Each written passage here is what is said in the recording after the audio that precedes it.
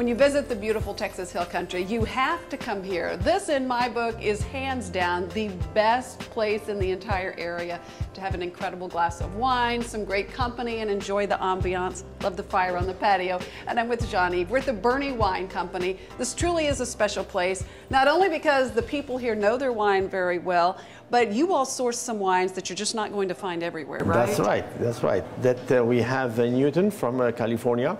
Is very small production, and is a Chardonnay, 100% Chardonnay, unfiltered wine. And after that we have Hello, is 100% Cabernet Sauvignon from Napa too. Is not easy to find it. We can buy maybe 9 bottles a year, that's it. So a lot more rare finds. And one of the things I enjoy about coming here and having wine is you have the wonderful, I call them enomatics. Yeah, enomatics machine where you have 32 different wine already open, and then you can taste it with different price, of course, and different quantity too.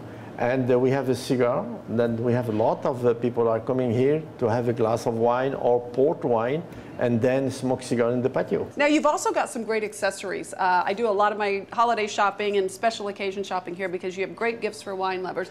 Tell me about this aerator. Well, this aerator is a new one that we can use it to aerate and then save time for decanting, you know. That is very, very funny because you can do like this one and then, opla. So that saves the time, what would have been maybe 30 minutes or more in a decanter. More than 1 hour. Wow. Yeah. And then when it's finished in the decanter, you pour it again in the bottle, and then you can serve it. And the taste is totally different because if you taste it first and then you taste it after decanting, it's a different aroma and different, how do you say, tannins. Tannins, they soften a little bit, don't yeah. they? And now for those who don't always finish the bottle of wine, they open at night. Yes, something that doesn't happen a lot at our house. That's right. We have this small accessory. Its name is a stopair. And then you put it in the bottle, and then you just take the air off, and that's it. And when you want to release the air, you just open like this. You open this one, you know, and then you have the air release, and then you can take it off. And then it's fine. So how much time? Yes.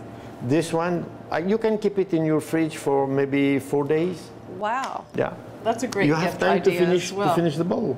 Exactly, exactly. And again, it's the Boerne Wine Company. It's a very special place right on Main Street.